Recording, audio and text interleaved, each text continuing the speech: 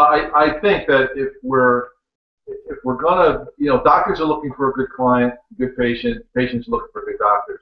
So with the advent of technology now, we can use that technology to actually, become part of that practice or get to know that person before you actually even walk in the door. And I always say you should call and ask for a complimentary consultation, just to meet the doctor, see the office before you invest yourself into that practice.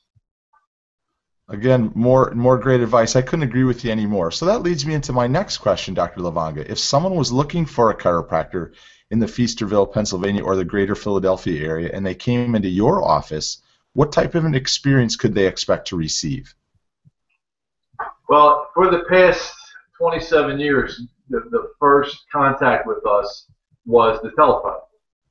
Now we have people who are going to search us online, but ultimately, even if they make an appointment online, we're going to call them on the phone.